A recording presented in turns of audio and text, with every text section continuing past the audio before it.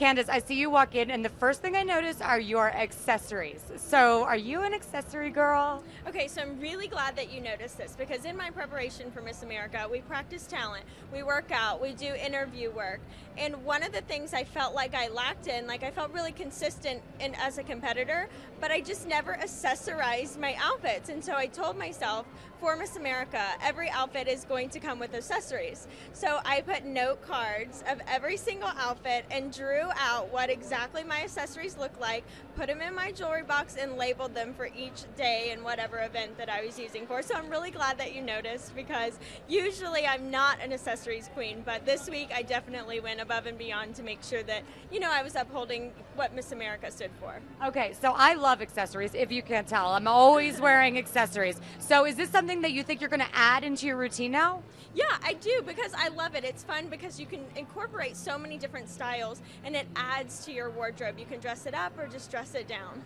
Okay, what do you have on right here? Show me. How did you learn how to stack bracelets, by the way? Because it's an art to stacking bracelets well.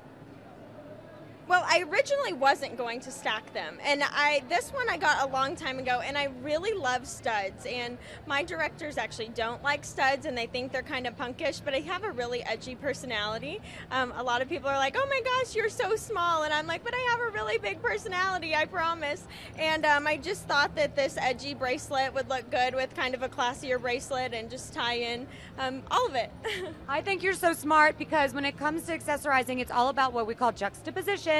So you've got a little bit of spicy with the sweet and classic. Yes, absolutely. Love it. It's awesome. What is your one beauty secret for women at home? Like a beauty tip that they can learn that's different from everybody else? You know, I struggled with acne when I was a teenager, and then as I got older, I started to really embrace and taking care of my skin, and washing your face, as much as we don't like to do it at night when we come home after work or whatnot, just washing your face before you go to bed and making sure that you have clean pillows goes a long way. Before they compete for the crown, see what this year's Miss America contestant said behind the scenes. All this week, the Live Well Network catches each one revealing beauty tricks and personal secrets you won't see in the competition. We found some winners. Rebecca Spira hosts Miss America Secrets Revealed. All new every night beginning Monday, January 7th, only on the Live Well Network. Check your local listings or click Choose Your City to find the Live Well Network in your area.